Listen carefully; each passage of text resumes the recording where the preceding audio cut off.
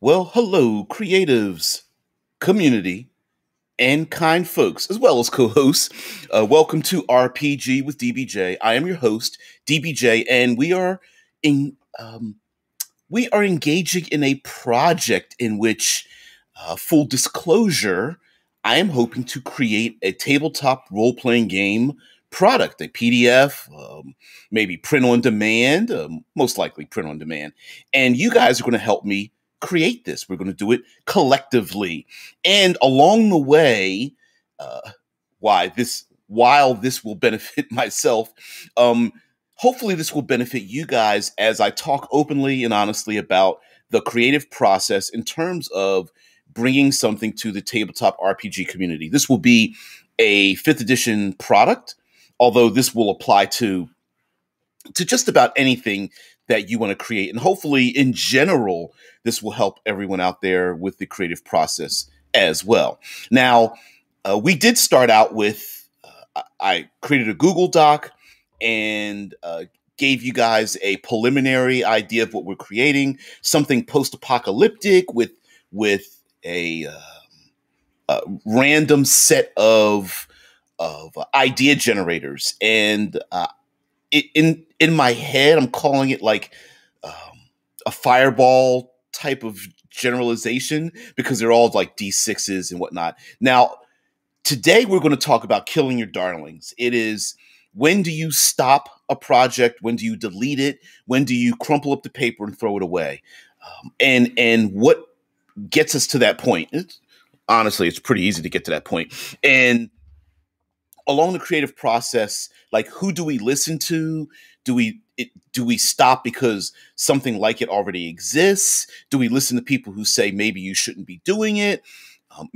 Are we finding limitations in our own creative process? Like, maybe I don't have if we're doing something literary, do we have the proper literary skill set to do the thing? So today that's what we're going to talk about. Now I'm going to bring up uh, the subject matter that we talked about yesterday. Hey, Kylie, what's going on?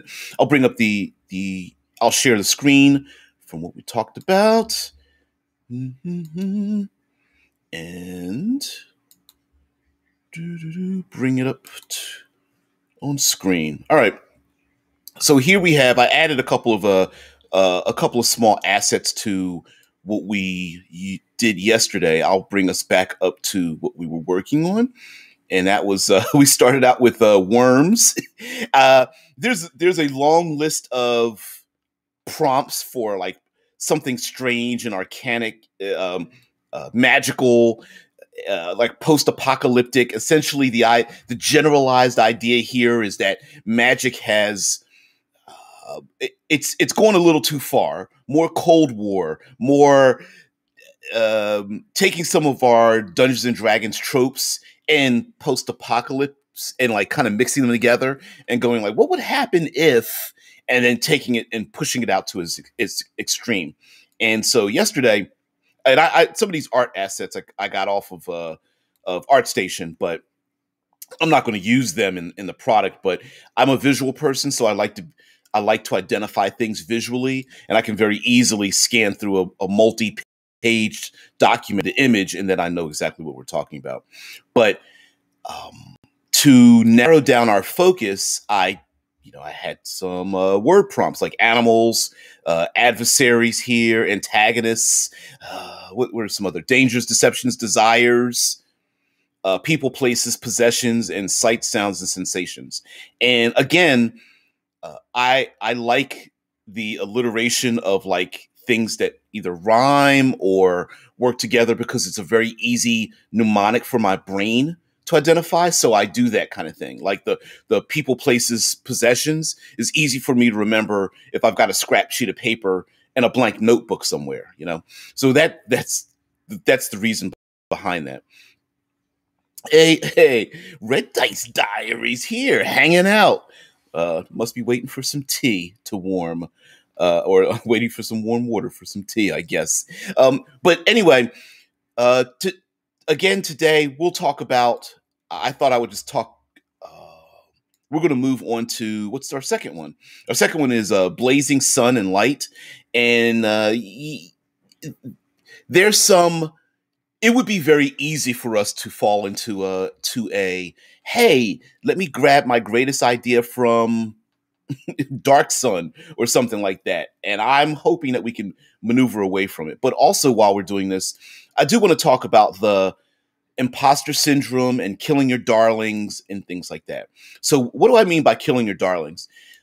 We can become very possessive of the things that we create, and a lot of times we don't want to we don't want to destroy them because we spend a lot of time on these things. Um, Michael, you're so funny. He's like, all right, brain online, ideas online, keyboard, all systems nominal. Or you have to have like the vaguely disrupted communication systems. Exactly. Red Dice says, I wish I've been on a strong coffee since 5 a.m. Ooh, yeah, 11 a.m. here at the moment. I was lured by those sexy red dice at the bottom of the screen. The red dice, yes. I'm playing with different overlays and underlays and backgrounds and things like that. It'll get there. I'll figure it out or something.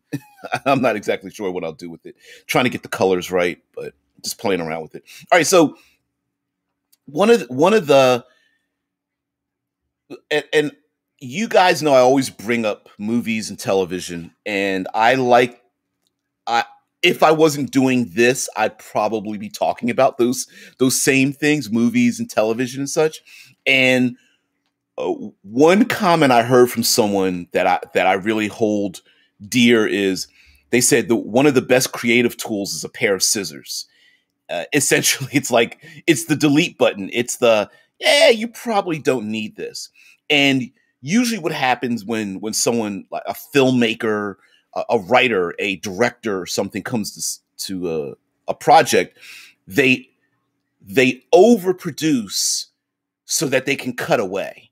And I am of the mindset of overproducing. I like to overwrite things that we have, whether it's if you guys don't mind, if you're watching this visually, to let me slide down here. I have a lot of these all caps prompts for post-apocalypse, and chances are these are going to combine together, not be used together as they were, like with the sludge and water. Will we some of those prompts be combined with or blend with, like when we talked about worms and slugs yesterday? Well, probably. Disease would be something similar, but maybe, just maybe, it might be a prompt on its own and separate. So I'd rather overwrite than underwrite. So down here we have I still have a ton of other prompts and things like rust and constructs, dust and sand, acid rain, gases and smoke, and insects, fungus and mold, insanity, broken lands, volcanism and earth. And then I'd love to do something with cities. And it always, again, this is just a spark for the creative process.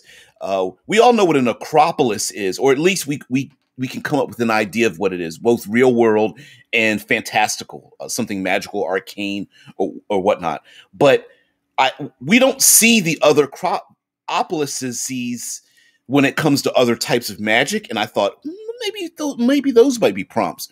Heck, we might even skip from what was above and go to some of these. But I thought I would save them for towards the end of the week. But anyway, like a Chronopolis, like evocation magic down here, conjuring magic, illusion magic, those kind of things, transmutation magics, and so on and so forth. So I thought maybe try to play with something like that. And the reason for, again, overwriting or trying to overwrite, trying to shoot further ahead than conceptually I might be able to reach, is because I always want to reach further than my arms can touch, if that makes sense. I want to, would this document with, 200, 200 D6 tables plus another, 58 on the back end or something. Is this really how it's going to look, how it's going to work? I don't know yet, but I don't want to stop myself from the creative process. But I do want to know in my head that at some point, some of this is going to get cut. It might get so big that that it might need to be split off into two projects, or a lot of that might be saved for later. But yeah. Mike's like, this is when there's too much on the plate, creation can be overwhelming. One of the greatest creative tools is restrictions, and I try to restrict. I absolutely agree with you. So, and it's a weird. I'm talking out loud about my creative process, which doesn't work for everyone else. But what I do is I like to use a ton of prompts to focus my creativity because I can get really scatterbrained. But I put so many prompts that when the scatterbraining starts to take over and derail the creative process, I can then go like for example, I want to start working on this blazing sun light, bright light, maybe I'm thinking like it is very much right now my brain is going towards like dark sun and dune and sand and deserts, but I'm hoping to spark sideways from that. But there's also a chance because you start thinking of dune, you start thinking of sandworms, boom, I might have to get distracted and it's already in the dock. I might move up to like the worms or something like that. Or, if you've got a desert place and it's like an oasis, I might slide down the document and go, okay, well, you know what? Let me place that bit of information down below somewhere and then move back up into the document. Boom, getting that restriction. And yeah, a blank slate is often a little bit too much. You really don't want a completely blank slate. You really want to have some form of like, okay, I'm only going to use three colors, and I'm only going to make squares or some such, right? Sludge slugs, yeah. Oh man. Mike says, Rustopolis, a city of broken and malfunctioning constructs, abandoned after the apocalypse because the controlling spells malfunction. Now that city is maximum overdrive. Yes, exactly. Yeah, Rustopolis upside, no worms. Rustopolis downside, the toaster is out to get you. I was thinking about that too. A rusted construct, maybe even like this is a weird thing to think of, but so much rust, it's like oxidized iron filings that blow through the air or something. Yeah. Yeah, irony ripped from the Discord. Mice as a player character race. I was thinking about that too. Or at least part of the project might be because WotC, whatever, the community has released our hold on what race means, that it's possible to create heritage and legacy options that players may be able to layer onto their player character based on the region that they come from, this post-apocalyptic world. Like, for example, replacing a character trait with one of those like wormy, sluggy, snail-like things or something. Yeah, Vince, I'm with you. I always try to limit myself in terms of the creative process. So we'll get into the document in a minute, but I want to see what you co-hosts have to say.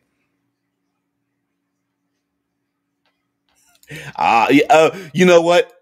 That's a very common one, and I'll talk about that with Killing the Darlings as well. Mike says, "Thought the world doesn't rotate, so one half is desert, the other is eternal darkness and cold." One of the things about all right, let me just make sure I get all these comments. See, Vince talks about this. He's been working on a deck building RPG for a while. My deck building RPG had a ton of limitations. Only one card type, no cards replacing dice. Cards are spirits with multiple aspects, no spirit world, etc. And it could be really creative, even though you might back yourself into a corner, which I kind of like backing myself to a corner creatively. When you start adding more limitations, you're like, okay, well, what am I going to do with this? What am I going to do with that? And I know plenty of players get frustrated with limitations, but it could be pretty. It can push you to think of things outside the box. And Michael says creating zones with different threats force the PCs to adapt to different threats. Well, and that's the point of what I'm coming up with this document, that it's not we're I don't want to create a world that other people live in. I want to create the tools so they can create their own world that their own people can live in. Essentially. So I won't be promoting like, oh, this is a world with names and places and things like that. No, not at all. Post-apocalyptic setting might have species that would survive and have survived there. Rats, sharks, reptiles, insects, all bases of new PC races. And I was also thinking it'd be like, not only could they be PC races, but they might be like a player may play someone that has been, say, infected with something or used as a host or something of that, where the player's race is more a series of interactions with the world, some of them temporary, some of them not. Right. Let's see. Vince says, if the world would not rotate, it simply would mean that a day equals a year, so it will become night, but only half a year. If you want a world that has two distinct dark light side, it needs to rotate slow. Not necessarily. You're thinking of logic. This doesn't have to have logic at all.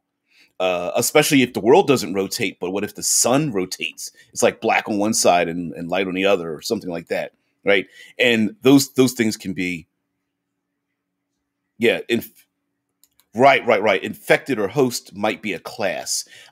Maybe, maybe. I thought it would fit more into like a racial type. Where infected or host might be like a player could play that permanently, or it might be something temporary where, it doesn't matter. Yes. Snail folk. Yeah. Might work up snail folk later. All right. So, as we start talking about killing the darlings, there's a thing amongst creators. Sometimes it's called imposter syndrome. And that is coming up with an idea, and then others just basically tell you that idea has already been created. And the problem with that, listening to that, is every idea has already been created. Yeah, Vincent. Yeah, Tesla says sounds more like a template. I think it's just narrative. But yes, but I do agree. I mean, it's a matter of separating ourselves from what it's semantics, right? Like if I play a character in Dungeons and Dragons that's a dragonborn, okay, we have attached to it that the dragonborn are a race that exists in the game, but there's nothing saying there's nothing about being a dragonborn that means that I have to have scales, or that I have to listen to the legacy of the game, or that even the title of that needs to be dragonborn, right? It's about ignoring the semantics and making what you want. Like, who's to say that instead of making it called dragonborn, that a shaman hasn't gifted the player with the ability to call upon the spirits of the Arctic and the cold, and I want to make a very stereotypical Viking-like character that can breathe the winter. I don't know, the Winter Father or something breathes through my body or whatever. Right? It's separating one from the other. So yeah, that's all. It's just a matter of when you're in a creative process, stepping outside of those things. Yeah, Vince is say, ideas are worthless. Execution is 95% of what makes something good. A bad idea that is executed well is infinitely better than a good idea executed badly. I can't agree with you. I cannot agree with you more. Because what ends up happening is that it's very easy for us to have someone say, "Oh, well, isn't that just Lord of the Rings?" And then you go, "Oh," and then you pout, and you're like, "Man, I thought my idea was unique." And they go, "Well, there was a movie and an anime and a novel that was written about that." Blah blah blah. And the problem is that the product doesn't even exist yet, and it can already be shut down. A good example would be Shadowrun. Now, I get it that you might not want elves and trolls and dragons in your cyberware and your dystopian dark future, but Shadowrun is beloved across the geekosphere, right? And someone had to say, wouldn't it be cool if? And I guarantee you, hundreds, thousands, tens of thousands of people were also thinking the exact same thing. And their friends were like, yeah, that doesn't make any sense. And we already had Dungeons and Dragons. Why do we need that when Cyberpunk? Leave your magic out of my Cyberpunk, right? Someone decided to create it. And then once it's created, cool, Star Wars and Space Wizards, someone's, oh, that's stupid until somebody creates it. So, it's you got to execute the thing. You have to, and understanding that it's not about making something so new that it's never been done before. It's making the thing with your voice. So it's the creative process, knowing that whatever you want a YouTube channel and you're like, well, everybody does movie reviews. Well, yeah, but no one does movie reviews using your voice. No one makes t-shirts using like your designs or your snarky comments or whatever the case might be. So uh getting into let's get into look, let me pull this down here for a minute. But I love that comment there, Vince. I love it. I'm gonna leave it up here for a little while. Now, getting into this blazing sun and light, what I was thinking is that it's not just about heat, but it's about light itself. I think we did a video on the on I can't remember the name of the video, but and it's been a little while, but we did a video on what happens if the Dungeons and Dragons light spell went out of control, like it became ubiquitous that everyone had it or something. And so I'm kind of thinking of that kind of thing where um, there's so much light, there's no darkness, because we know darkness, we know grimdark, but I was like, what would be the opposite of that? So yeah, anyway, that's what I was thinking of. Like I'm gonna go with antagonists. I'm gonna go with how do I put this? Light demons, and I'm gonna put in parentheses anti shadow demons. I'm thinking of I don't I numerically stat blocky. I don't know exactly where I'm going with it, but I'm thinking of like these glowing uh beings. Maybe they are radiant energy, maybe not, but that's where my brain is going. Oh, you got to have possessions, um orbs, uh staves, staves, staves, uh crystals of light. Sights, of course. Dancing lights everywhere. Every sheesh.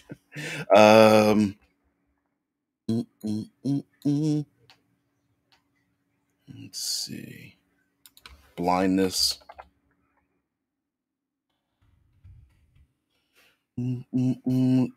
Blindness and what is it? Lack of sleep and no fear of the dark. So, yeah. So that's where. Mm, mm, mm, mm. Yeah, Kylie, I absolutely agree with what Vince said. I love you point out about good and bad ideas. And here's the thing about this is a very difficult thing to do when we are creators, and that is uh, we have to create past our worst selves. And there is no way the very first thing that we create is going to be that good. It just isn't. Um, the idea of we have to write and create and draw and with other creative things like dance and play music past our worst selves, and that is very difficult to do. And because that means that we have to expose our worst creative process to people and then have it trashed in order to move past that point. And most common individuals, it's very difficult for them to even accept that.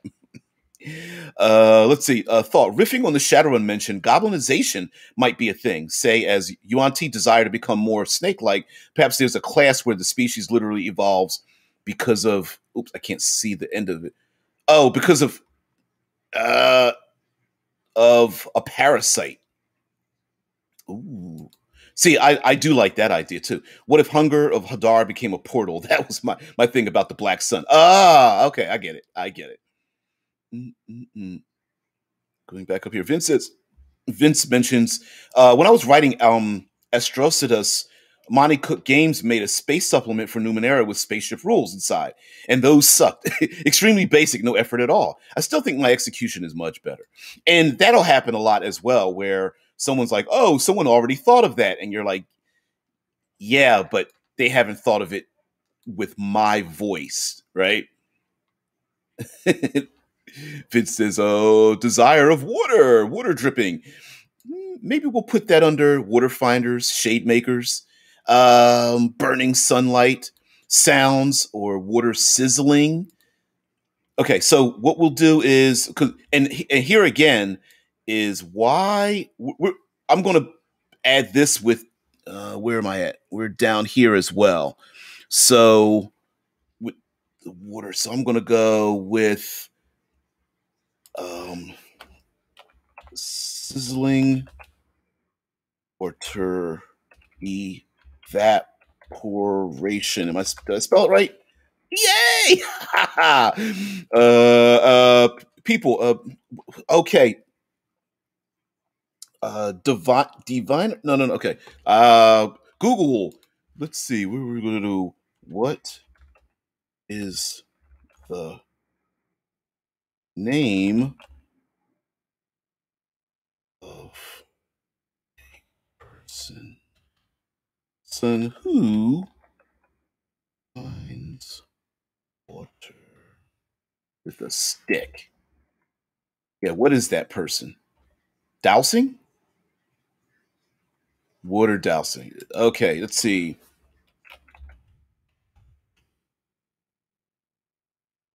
P water.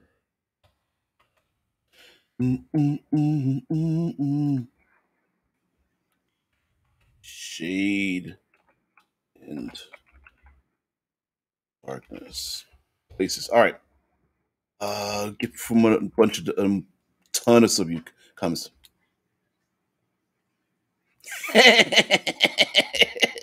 Vince is like, I'm so delighted to see that native speakers also struggle with those words. Oh, listen.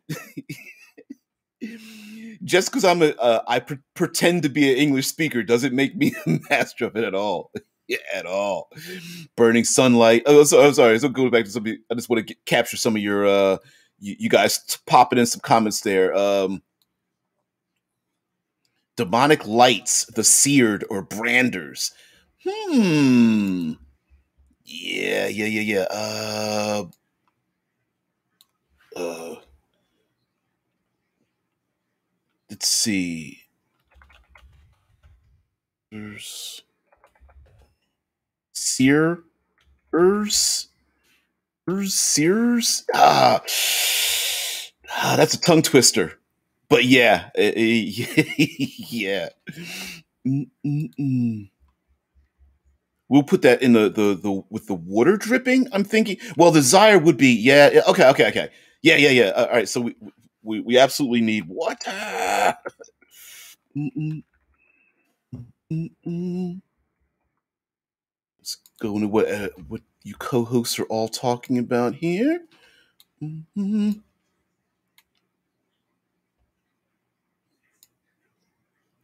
Now, Vince says this sounds like much like Visitors: The Infection, which he's writing for Worlds of Darkness. That small portion of it would. I'm not trying to steal an idea at all. Inspired, sure, because yeah, Sandstale handlers. Okay, mm, I'm gonna hold off on that. I'm going to hold on off of that just a little bit because we do have those. Not we don't have to. Don't be obliged that what we worked on yesterday applies to today because we talked about worms and snails and slugs. Yes, but not necessarily. So I'm going to hold off on that just a little bit. I mean, sure we are building, but I don't on one on top of the other. But we're going to go towards other things like insects and predators and things of that nature because the idea is that people are going there are going to be people who just are so weirded out by like worms and slugs that they're not going to want to be part of that at all. But I do agree with like what Mike says about salt might be a currency. I absolutely agree with that. Mike says thought if the world is sun baked, then the worms need to be less slimy and more armored, like much like mealworms, which are actually grubs. Slimy worms bake in the sun. No. Again, we're not.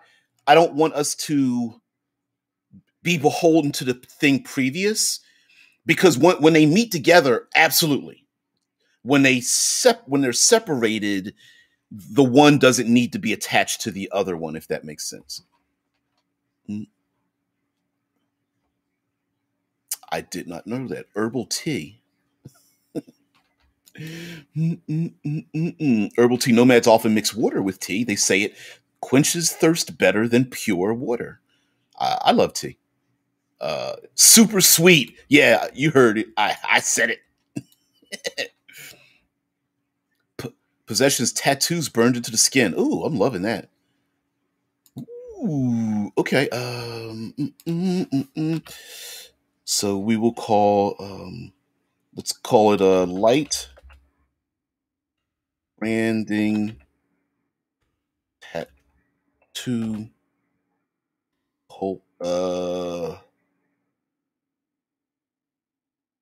Let's put markings, and then I just saw something. Glass lenses. I'm thinking of glass lenses used to focus the sun to heat things up, maybe for like a solar forge. Solar forge. There we go. How about that? Solar forge. I'll put this separate. Glass lenses. Or and prisms. How about that? Mm, mm, mm, mm, mm. Mm, mm, mm, mm. See there? Okay. All right. Got some new comments here. Wormtopia. now, I do think Red Dice says, "Don't forget that that most urgent supply in Wormtopia is salt." I was thinking that there would be a how interesting it would be for people since we did talk about Wormtopia and slugs and all that kind of stuff, that people would maybe live on salt flats to stay away from them. And again, using the salt flats and the salt being important, that to leave the various places of salt flats, they would take with them salt that they would sprinkle around their encampments, and again, using that as like an economic resource. And when they travel, they use the salt as like almost like pathway, maybe even throwing it in front of them, or when they make encampments, they place it underneath their tents and whatnot, or something like that. Like they might, and Dead Man says, "Ooh, sun forged like war forged. Ooh, shit, we gotta put this down. People, let's put that down under.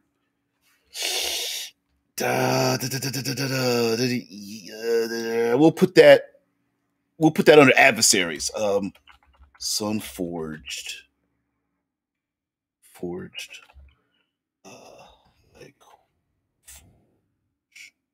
forge, forged.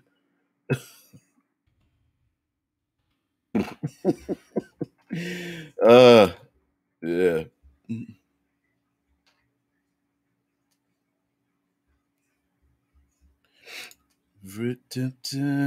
A sun forged.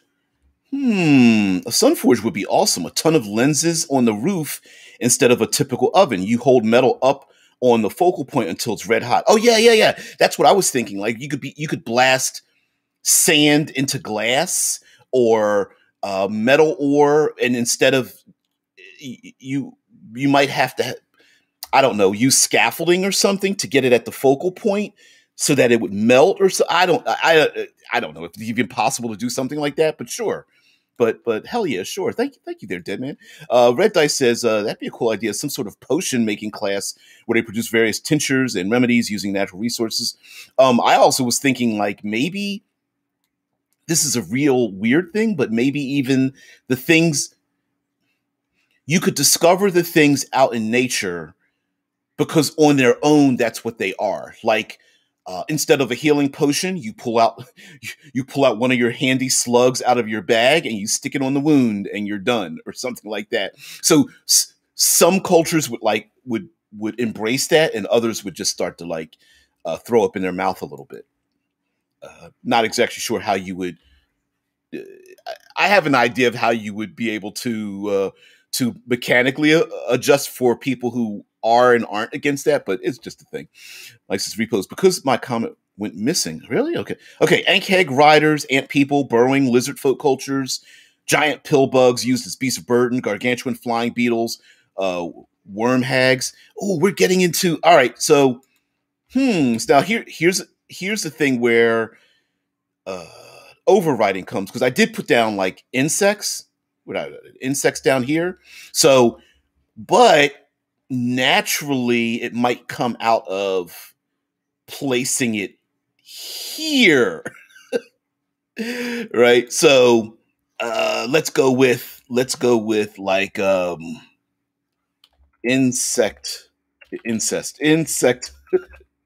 riders, parentheses, beetles, beetles, scorpions, um, whatever, spiders, because I think there's trapdoor spiders are out there in like blasted regions, spiders, flies. Of course, we have those same animals. Beetles. And I don't know if this, but I'm going to put it down anyway. Scarabs. If I can catch everything. Grasshoppers? Ooh, grasshoppers and locusts? Yeah, yeah, yeah.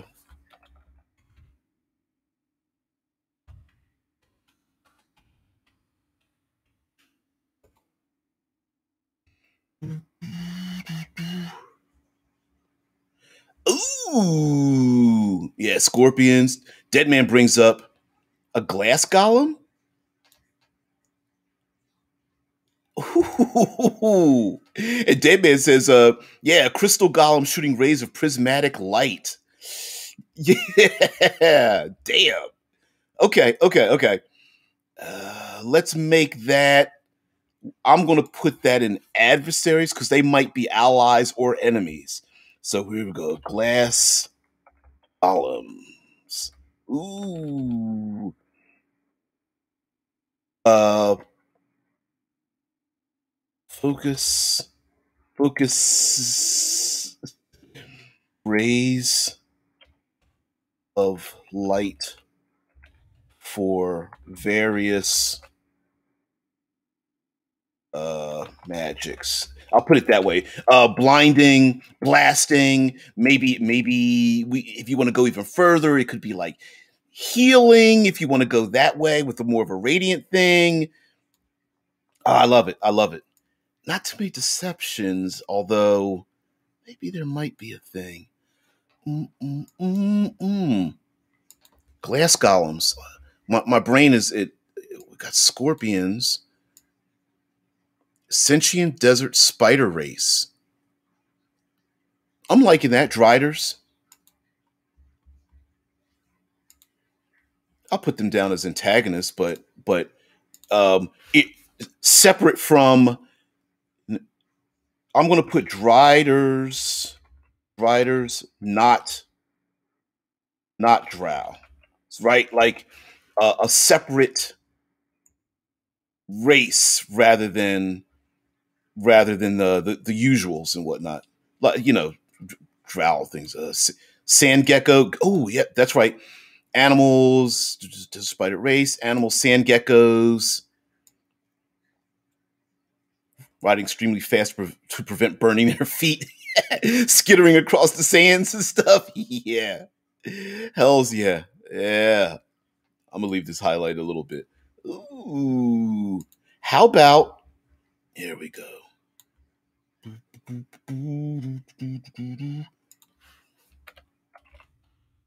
Sand geckos.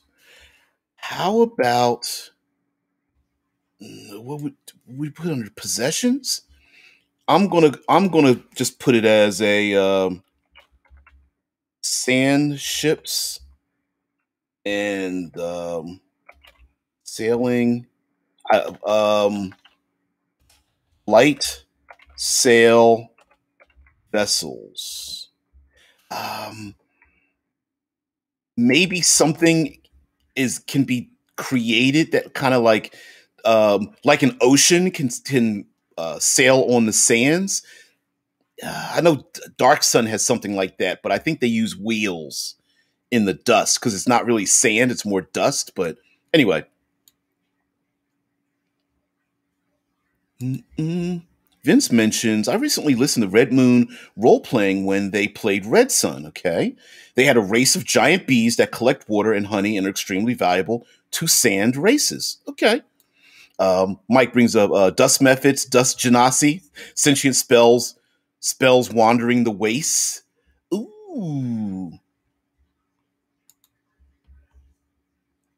here we go. Let's go with dust methods and genasi, and I'm going to add to this and dust devils. Some like maybe they're just wandering elementals. They're kind of like a combination of the two, or maybe they're all related. And they had Thrycreen. Vince Keys mentions that they had Thrycreen as player race. They only needed water like once per week. In the desert, they were super effective. Ooh. Ooh. Drow are sunburned elves and their hair is white because the sun bleached it. Sand bending. Actually, that does actually make sense. There was in the ElfQuest books, if you guys ever remember the old ElfQuest books from the 80s, yeah, those elves became darker skinned because they lived in the sun. When the elves were attacked by Cro-Magnon man, they scattered around prehistoric Earth, and then they settled in different areas, and that makes a lot of sense actually. A lot more sense than Drow having black skin that lived in the Underdark. genetically, although, magically they were cursed, so I guess it doesn't really matter. Mike says, I have a burrowing desert beetle species called the coleope. They're typically medium, but have juggernaut mutations and have a colossal hive mother that's a gigantic psionic grub. Yeah.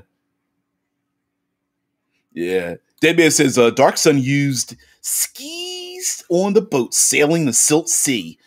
Yeah, and it's like in Dark Sun, it's not really supposed to be sand. So, okay, so here we go. Let's places. I'm going to put uh let's go with something non-traditional sand snad sand. And of course I've meant non-traditional. Let's put black uh glass shards, powdered rust, talc, uh, pulverized bone, etc. How about something like that? Like it's not sand, but it's something that is fluidic, that acts like sand, but it isn't sand. And people could pick and choose, or maybe there's different regions where it is what it could be. Vince, I recently had the idea of different kinds of fire. Like white fire would produce more light, red fire is hotter, blue fire burns underwater, etc. Ooh, okay.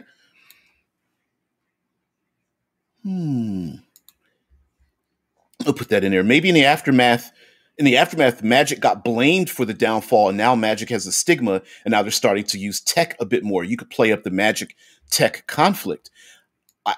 I think there's a space for that. I think we have a space for that, and we can do that conflict where if you want to add in more technological things, like for example, there's nothing preventing us from claiming that in a fantasy world, this fantasy world exists on top of our world today, but it's destroyed. Like, oh, there's dragons and magic and blah blah blah, but there's also burned out office buildings and oh, is that a what's a common sight? A an empty river or ocean or something with a cargo ship that's half sunk in the sand or whatever. And so, if we very well could do something like that. And then as more people are using tech or maybe abandoned technological things, that they're just reskins of what we already have, like with artificers and alchemists and things like that. Vince says you could maybe add a new kind of light magic that uses prisms to create different colored light as a new magic system. I would have to find something like that. What are you talking about there, Kylie? The land of ooh. should that be the name of it? The land of ooh. You got to pronounce it that way, not ooh. No. The land of ooh. I'm feeling you on the new light, like a light magic system. Which just sounds funny saying it that way. A magic system based on light. Huh. There's a lot of prismatic spells, but there's no prismatic school. Okay, concept. Given the apocalypse, spell casting by any class has a progressively greater chance of animating the spell they cast or summoning an elemental. Either is bad, say 1 in 20 chance plus spell level. I like that idea. I even side note for N World for levelup5e.com. You can go over to check it out. I one of the anyway, when we exploded the exploration pillar, we created living spells. I think it's hit points, spell level times 10, cantrips acting as first level. They have an armor class of 10 plus the spell level. They have a movement rate, base movement rate of 10 feet per spell level. And as the spell, they can use it uh, each day. I can't remember. Oh, there's a template that we used, and we came up with. I can't remember it all. But yeah.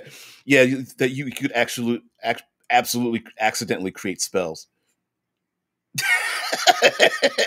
Kylo's like, it's the land of ooh. And Red Dice is like, no, more like the land of ooh. Zzz. Oh, I didn't know that. Adventure Time is ooh, post-apocalyptic fantasy realm. I never heard of such a thing. See, you learn something every day. All right, so I've got there. You guys popped in a bunch of ideas, and I'm going to have to go into this. So let me get back in the diary document. Red Dice says I was thinking for deceptions, maybe magic got blamed for the apocalypse, but wasn't actually to blame. It was just used as a scapegoat. Yeah. Oh, well, yeah. All right, so we have ourselves. Mm, mm, mm, mm, mm. Magic was not to blame. I misspelled it. Boop, boop, boop. E. There we go.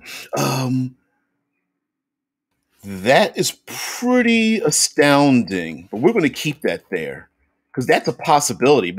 Maybe someone or something or agents or something created that. I'm gonna put this under desires. No, no. I'll put this here. Quote light magic school using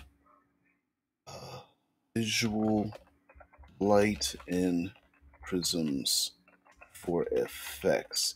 Might be it might be a new school in this world. Maybe.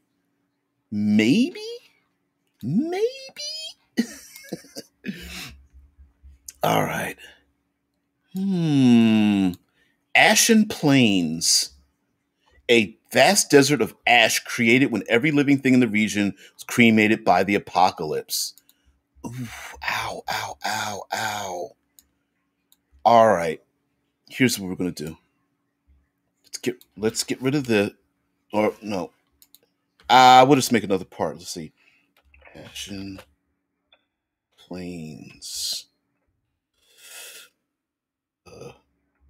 Results of incineration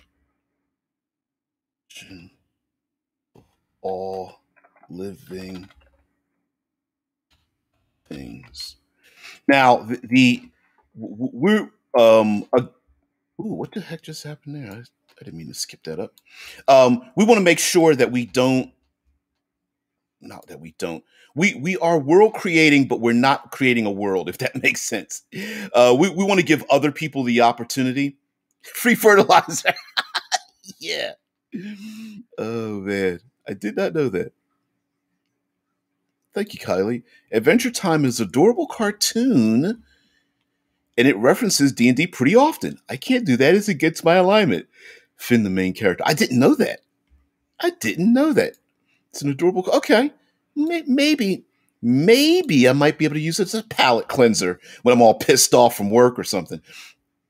Vampy, hey, what's going on, Vampanoid? Vampanoid, additional elements in ooh are candy, slime, and lump. Lump is the anti-elemental, so like maybe void or shadowfell type magic. Ooh, sounds like a fun subclass animator that uses this misfire chance to create living spells by choice.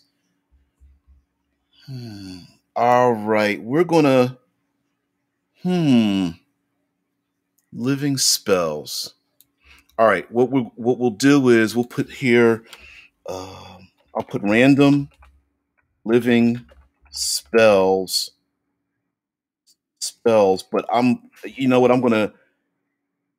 This might become its own thing. I'm gonna bold this up, and because I could see this becoming its own thing, meaning like there might could you imagine a society of like maybe they are okay, uh, they are exiles, rebels, these living spells having fragments of the people who cast them and interactions with other people. They are a enslaved race. They're used and harnessed, and they're hiding and something like that. Like the living spells are the halflings of the world. Like some of them are pretty dangerous, like they're burning in fire. Others can heal. Other like they're but they actually have personalities. And like the Warforged, who are sentient constructs that were supposed to be mindless, maybe living spells are that thing, right? I don't know. My brain is not describing it, but I'm feeling it. I'm really feeling this. I'm like it. I like it a lot. And I think ooh, ashtray. Okay. Sorry, I know I'm skipping around. I'm trying to find things. Ash traders. Um, let's see. Used for fertilization,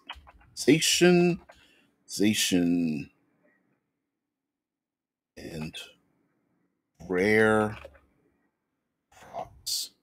Ooh, ooh, I like it. Because you're going to need the ash to mix with moisture, which you won't have with water, which you don't have a lot of, but you need at least one if you don't have the other one. Voidwalker, being a class that travels through the multiple tears in reality created by the cataclysm. Oh, you're going way off. You're going true. Let's bring it down a little bit. I haven't gotten there quite yet, although that sounds like a whole nother book. Not saying no, but because I think there's even a possibility of doing Planescape over again. I don't mean literally rewriting what Planescape came out, which is immense and powerful and beautiful. But what I mean is a series of ways to create other realms of existence using building blocks to say, hey, here are the rules of this new plane of existence that could be used randomly or on the fly or something like that. Vince says, I'm writing a. Thanks, Mike. Vince says, I am writing the Living Spells subclass. Sounds perfect for Sorcerer. That, yeah, why not? Kind of cool to be surrounded by a bunch of spells that have their own personalities. I'm going to cast a light spell, and a light spell's like, I don't really feel like it.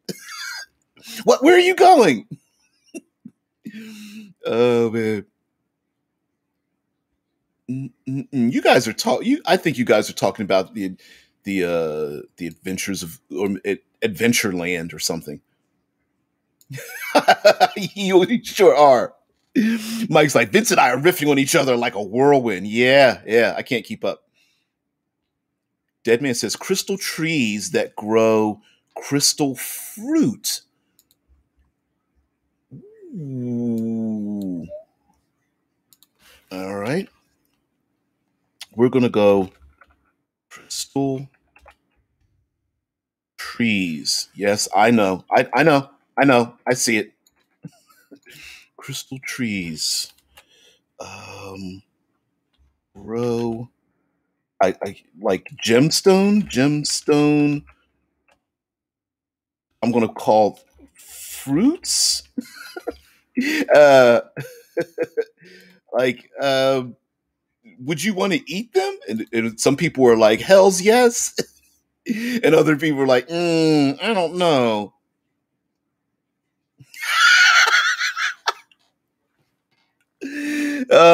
Oh man, red dice. I see you, baby, shaking that ash.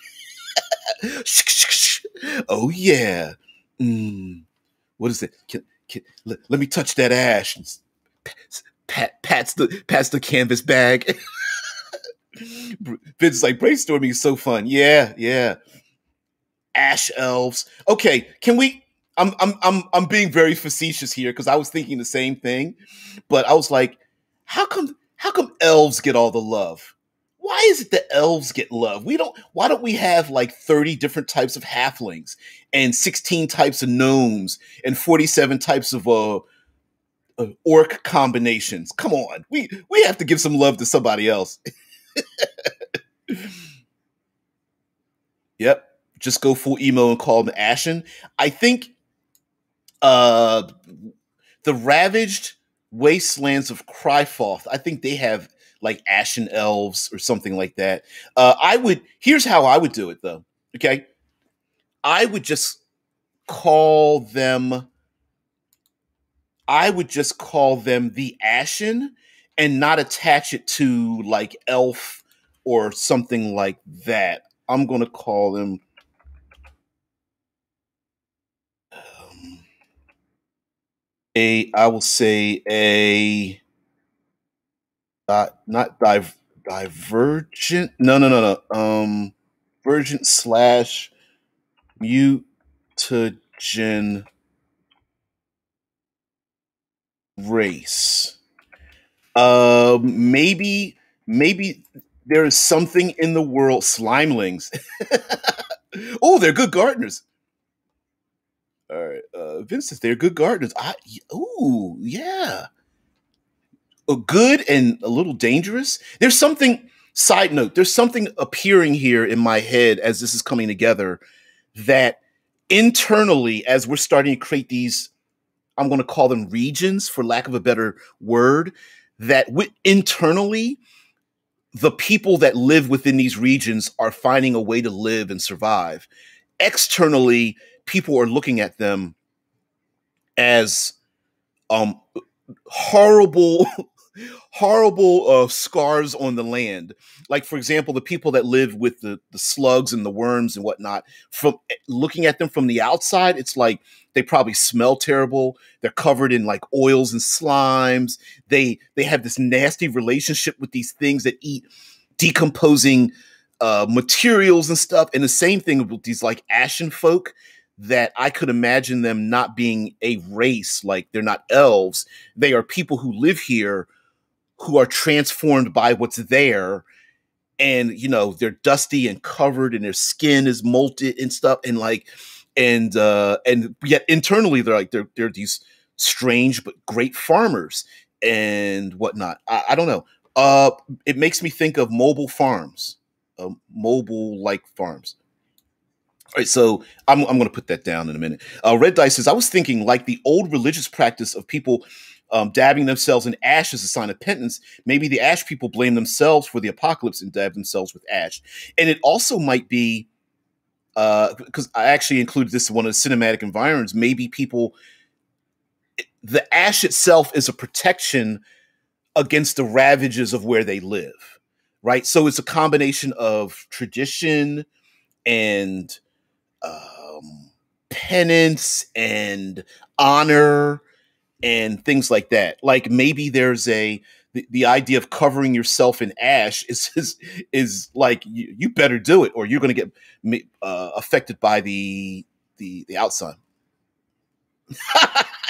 Yeah, yeah, yeah, yeah, yeah. Whoop, there it is. Sorry. Yeah, Mufa says slime eater. You sunbaked. Two kids calling each other names. Yeah, exactly.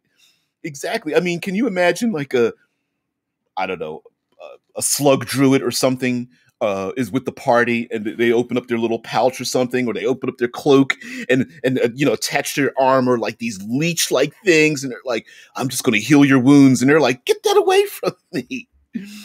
Oh man. All right, so let's see. Possession. I'll possessions. I'll put colored ash used to protect exposed flesh. And I put colored because maybe the colors have significance, or it's based on the region, like red versus a black versus an ivory versus like I don't know, it have green or something. I don't know. It doesn't matter. We come up with something. uh, just turn the just turn halflings into anthropomorphic grubs. Yeah, no eyes, just a mouth, just a smart ass mouth, no eyes, with a couple of grubs. I like that. I actually like that.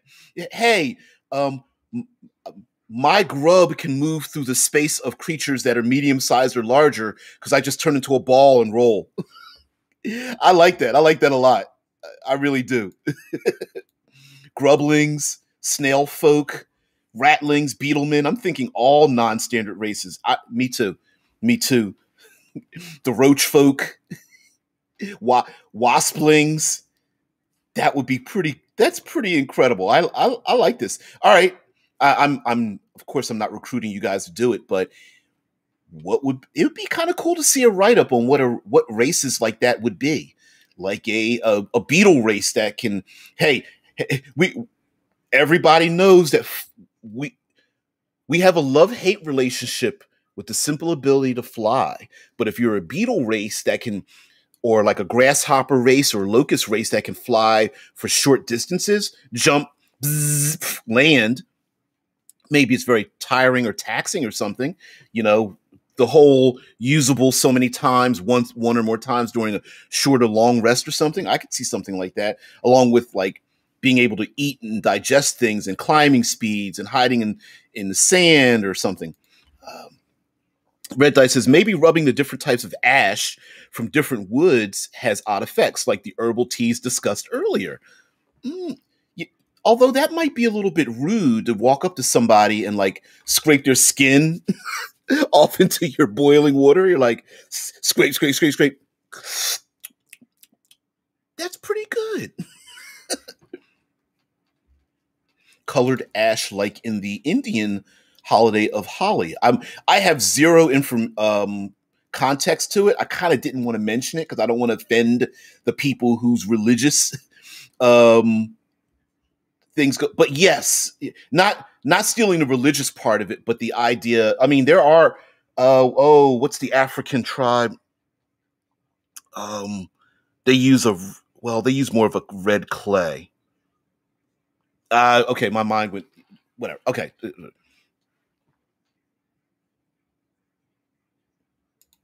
Yeah, link it to proficiency. Mike says fly your move rate a number of times per rest equal to your proficiency. I think that's good because you start out with 2, max of 6. Yeah, yeah. A sugar golem. All right, no. All right, you're heading somewhere. You're heading somewhere. Here we go. We're going to put salt elemental. We also we have to put in like a ash dust, um, sand elemental. I'll put that as antagonist or something. All right, let's fit. We went well over. All right, guys, we went well over, and we're going to keep going on. We're going to keep going on. We've got a bunch of different categories to get into. Let me push this back up to the very top of this concept here. Arcana Unleashed. All right. So, guys, I'm sorry. Let me get back into this. Sugar Golem. Don't leave it in the sun or it becomes a caramel golem. Is it caramel or caramel? Because those might be 2 different variations of the same. I love it. I love it so much. Elemental, get in my mouth. You do it. You get in my mouth. That's a really terrible meme. Don't do that. Don't capture that. Mike says, imagine what happens when the slime and the ash mix. It might cause items made from this mixture to be possessed by the spirits of the dead. Yeah, though Hey, two-player characters, you guys are going to have to be. Someone's going to have to be on at the front and the back of the party because when you guys mix together, we can't even separate you. Like you're getting dust on my slime. You're getting slime on my dust.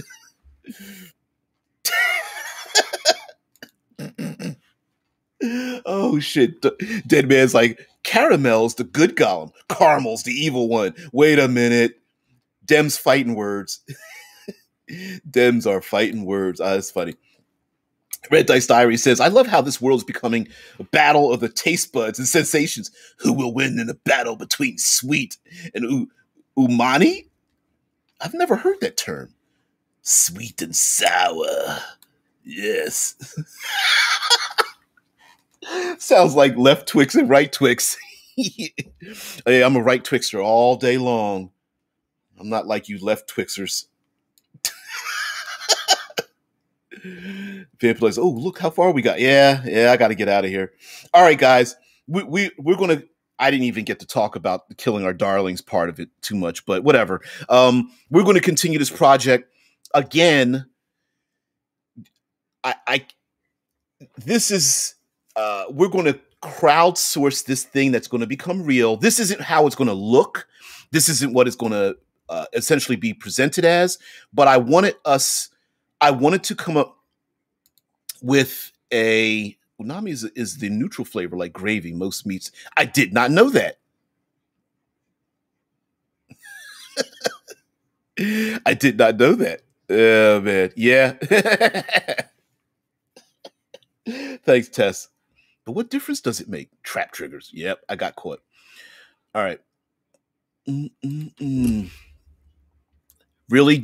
Seriously, at the end of the show, you guys come up with all these salt vampires?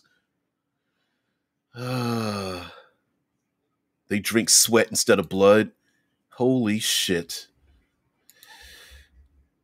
I can't not put that in there. I can't not do that. Salt. About the salsa salt vampires.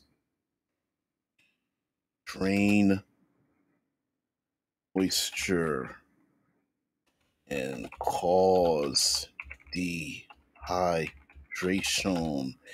I will guess that they can do that to things that might not be living as well. They we're gonna say ride eternal, shiny, and ashen. All right, guys, I'm gonna turn off. Get the document out the way. So the idea is that the idea is that this is going to become for lack of a better word, an apocalypse engine. And we have these regions, we're going to make some cities, and this will be a place where we can pick and choose and layer, and other people can use them and not use them. Maybe the slugs weird people out and they're just like, I'm not going to use that section. Right? So we have to have that option as well. Oh shit. Really, Vampanoid? Just imagining a salt vampire scaring people to eat their tears. Ow. Ow.